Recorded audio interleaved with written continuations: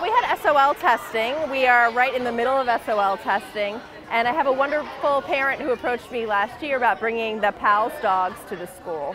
And the PALS dogs are people animals love, and so they have therapy dogs that are trained to help people just cope with stressful situations, and we know that SOL testing can be one of those stressful situations. My cheeks hurt.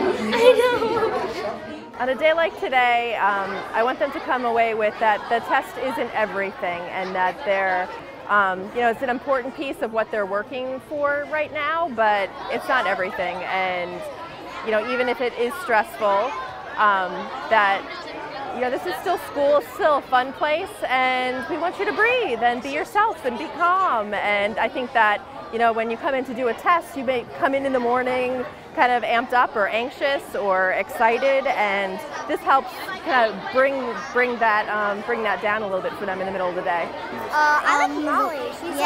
She's really she's calm and cute and small.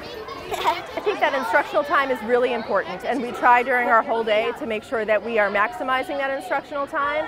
And so that's why when we were approached with this idea, it was important that we try and balance everything out. And so while that instructional piece is important, it's also important to take a break from it all so that you know what the important parts are in your day. To take a break and just like recess is important. It was scheduled around the recess time. So it's not taking away from anything, it's during recess because we value that. That's important. We don't take that away from kids. And this is an opportunity to add something extra to their day. It's not taking away. I love hearing the kids' responses when they come out and they're like, oh, this hits my heart. Or, just I'm drowning in cuteness was another comment that I heard. So I like the smiles on their faces. And I also love that the teachers come out, because you think, I'm planning this for the kids, but the adults are equally just excited to be here and to step out of the building to relax a little bit during their day, even if it's only for 5 minutes.